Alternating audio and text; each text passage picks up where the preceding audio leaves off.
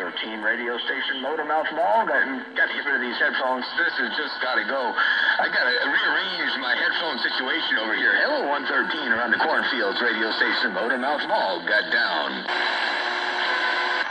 Hello, Iron Man. 919 Mobile's waiting. That Motormouth EB, damn begging. Okay, grab my shows. I'm going to take like I go. Yeah, the conditions aren't totally gone. They're just dipping and dabbing a little bit. They ain't totally gone. They're just doing some dipping and dabbing. That's all they're doing right about this 1036 or 113. They're break. That's what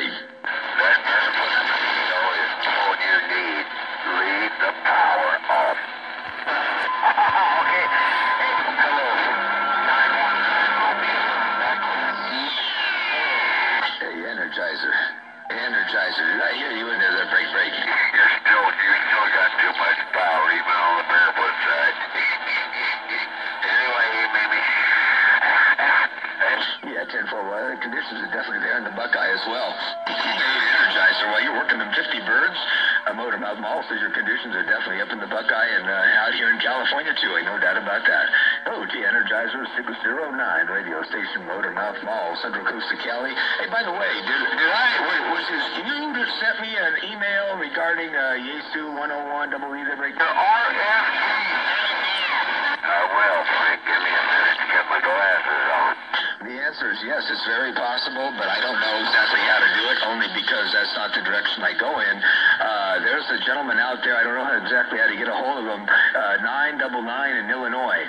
You might want to look out and see if you can figure out how to get a hold of 999 in Illinois. He's sort of the master, as far as I know, of Yesu FT 101 double E's, and you can get extremely wideband, beautiful sounding audio out of the Yesu 101 double E, that's for sure. I would definitely keep the Yesu. I wouldn't trade it for that 2517.